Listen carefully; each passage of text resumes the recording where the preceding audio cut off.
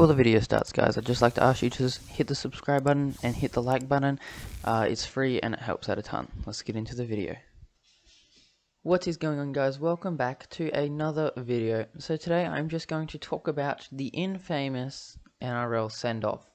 So the other day I got a comment from one of my subscribers explaining to me how, since one referee was put into the league, the number of send-offs between 2021 and now has greatly jumped from the 2010 to 2020 period. So I'll put that comment up on the screen now and you can read through it. So this got me thinking, and I went and started doing some research. So I went onto Wikipedia and I found a list of every send-off since they started recording them in 1988. So between the 1998 and 2001 season, there was 33 send-offs. So in 3 seasons, the league had 33 send-offs. After that, between the 2002 and 2010 period, so I made the jump from 3 years to 8 years just to make the numbers look a little bit better. So there was 35 send-offs in that 8-year period. Then, between the 2011 and 2019 season, so another 8-year period, there was only 12 send-offs in the league. Through 8 seasons of football, there was 12 send-offs. And then we go through to now. We have 23 send-offs in 2020, from 2020 to now. So there was always the thought of an NRL send-off being a rare occurrence. You never used to see them very much, and I grew up watching football, rugby league, from when I was 3 to now, really. So I've watched 13, 14 years of rugby league, and I watched it through this time. And I remember, like, the chance of there being a send-off in a game was amazing. Like, it was the biggest story in the league when people got sent off. But since they changed the referee count from 2 to 1, we have seen a dramatic change in send-off. So we've had 9 more send-offs in 5 less years. So in the last 3 years, as I said, we've had 23 send-offs, and I feel like we've had one every couple of rounds. Like, I know there was a point last year when we had 4, I think it was 4 in one round, 3 in one round, between the different games. It was 2 in one game, I remember. I believe that was the Tigers-Titans game, I think that was. But yeah, it always used to be a rare occurrence. You never used to see it very often. And I feel like it's coming more and more back into the league with one referee. And it's because there's only that one decision maker on the field. Yes, you still at the bunker. Yes, you got the video referee. But ultimately, the referee on the field, the main referee, he has the final say. So I think it's been better, really. I enjoy seeing send-offs, not the plays that lead to the send-offs, but I feel like it definitely used to be a rare occurrence, and you never used to see it. I think I'm happy with them using it more often. The 10 in the bin and send off. If the offense is big enough, a send off's exactly what it needs. 10 in the bin does not match with someone taking someone's head off.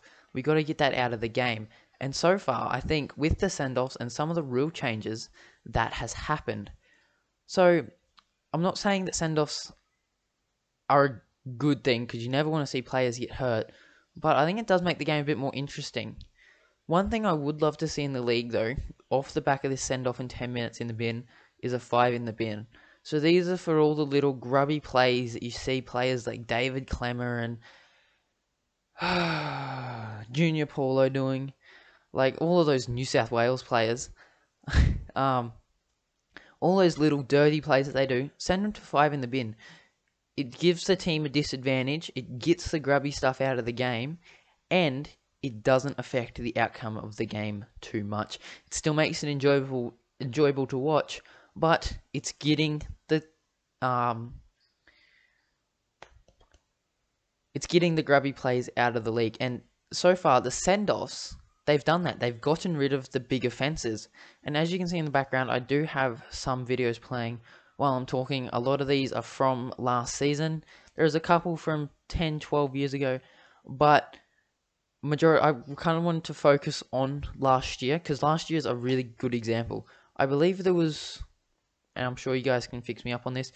I believe there was 12 send-offs last season, so there's definitely been that jump, and I don't mind it at all. So yeah, I think over the years, as you can see, since they first started recording them, it went from 33 in the first 3 seasons. So it's kind of had the same impact in those 3 seasons as we've had in the last 3 seasons.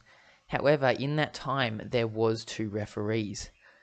But if we move forward, in the 8 seasons after that, again, as I said, there was 35 send-offs. So it had dropped off a little bit.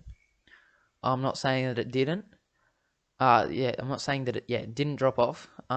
It definitely did. There was definitely less being called. I don't know if that was directly from so many send-offs being called in the first 3 seasons of it being recorded, or what. But it did have an effect.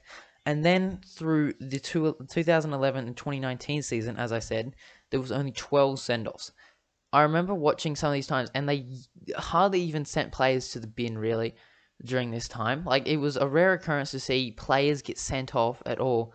And then towards the end of that, towards 2018, 2019, and into the 2020 season, that's when we started to see real changes and more of these send-offs being called. So I think the implementation of one referee on the field has had a positive impact on the send-off rule. It hasn't affected the game too much, and it gets the grubby stuff out. It gets the stuff that hurts players out of the game. So I'll just run down the screen every player to be sent off since 1998 to present. The most recent send-off was in round 2 of the 2023 season, and I believe it was Daniel Saiafiti who took someone's head off. Yeah. Anyway, that's all I have for today's video, guys.